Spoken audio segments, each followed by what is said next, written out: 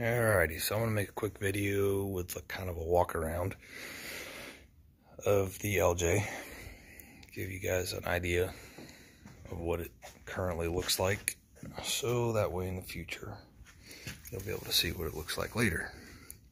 Frame's in really good condition, very minimal surface rust, a little bit around the corners, right around the edges. Not bad. Overall, frame's in great condition.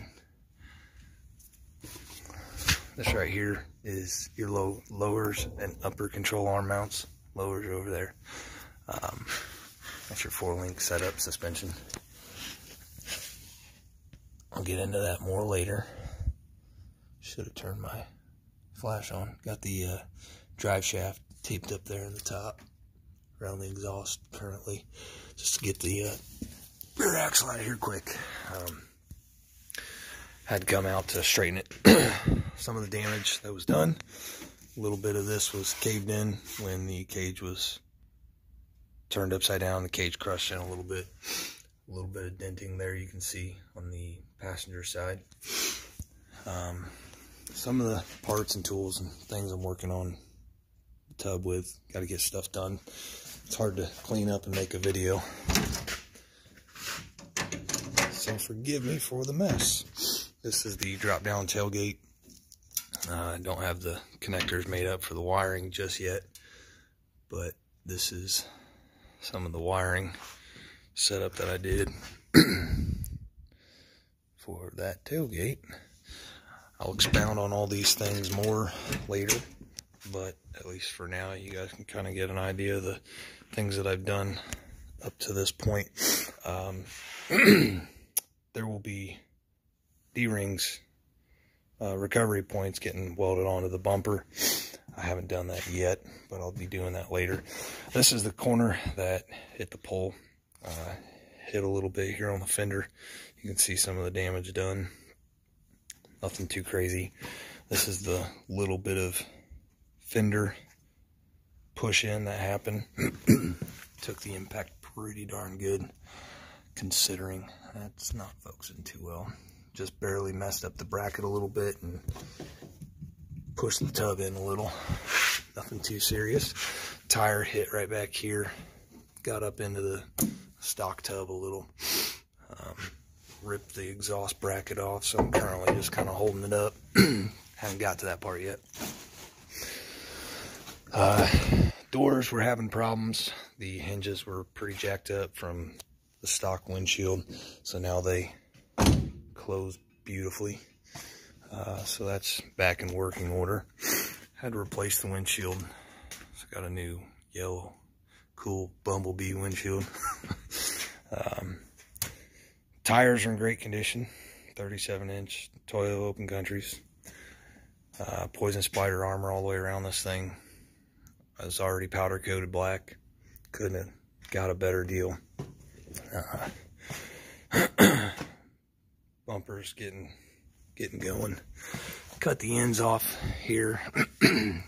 Made them a little bit more aerodynamic. I don't know, made them flow a little better, whatever you want to call it. It's not that aerodynamics is any concern of mine, just saying.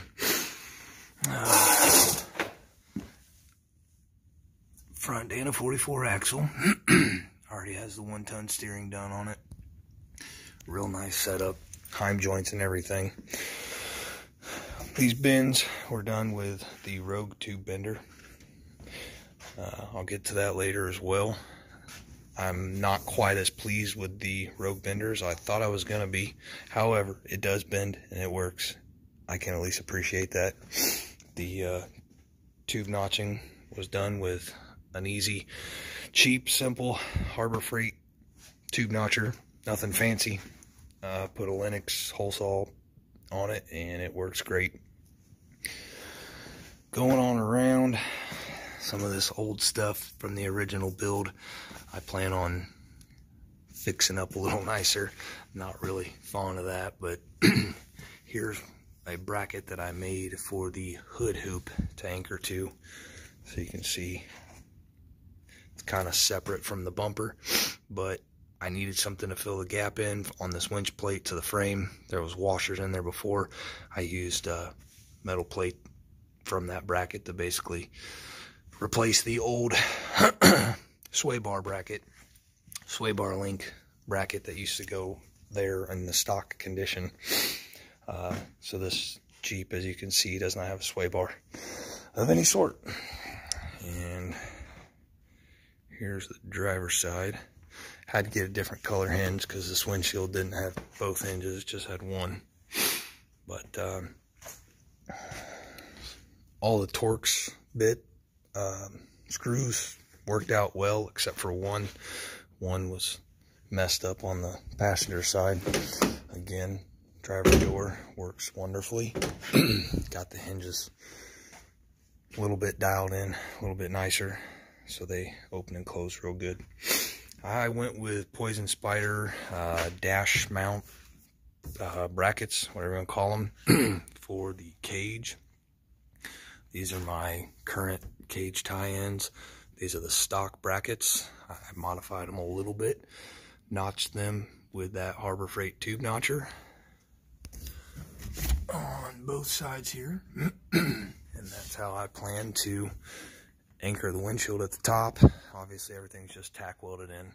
I'll do final weld later, but as of right now, that is the start of the cage. There will be more to come this weekend. This is in that first video I made. This is the transfer case shifter I was referring to. Automatic transmission. It operates. I had to add some fluid, and everything is working. So after I found out everything was working and in good shape, I obviously was pretty excited because I didn't really know what condition the Jeep was in exactly. So there you have it. There's the Jeep, and here is the cage that was in the Jeep. It got a little scuffed up here and there and kinked in the back, so it was all pretty well tweaked. The passenger side pushed forward about probably 2.5, 3 inches. You can see all around this weld here how much the paint chipped off of it from all the tweaking and warping of the tube. So had a pretty good little hit. But anyways, that is the Jeep as it sits. That over there is my pride and joy little beauty. We'll get to that one later too, but that's the LJ that is getting built. I'll make more videos on this as we go. See you guys.